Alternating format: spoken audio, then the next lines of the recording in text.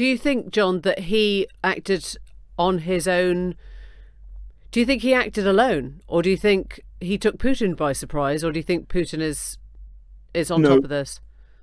It's Putin's war. Putin is master of the Kremlin.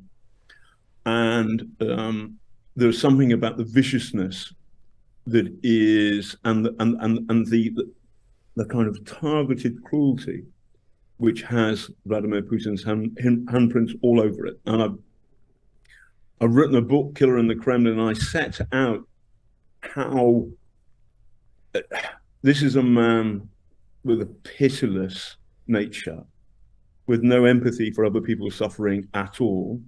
So absolutely, this is the handiwork of Vladimir Putin. There's no question in my mind.